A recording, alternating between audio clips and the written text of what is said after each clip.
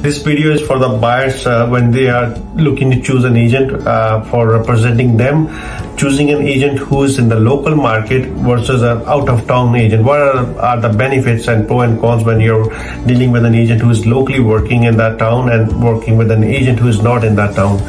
Number one is basically the agent who is living in this town right now is available on a short notice to you to show a property anytime based on your schedule.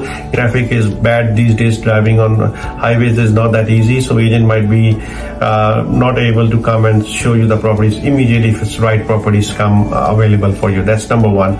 Number two, the knowledge of the local market. That's a big factor. If agent is dealing with this market, he's showing houses every day in this market.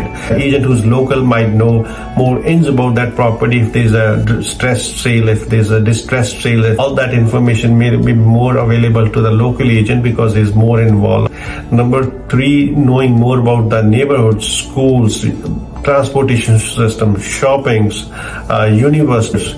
That's the local agent would be more a person with all that information source for you when you're in this process and after the sale also. If these teams or agents are working locally, they have all the sources for you after the sale is done. You need a handyman, you need a contractor, you need some reference. These are the people you can trust on. They could be a source of all the information you need. This is good enough to use an agent who's living in that area as representing you. If you have any questions on that, you can always, how to contact me.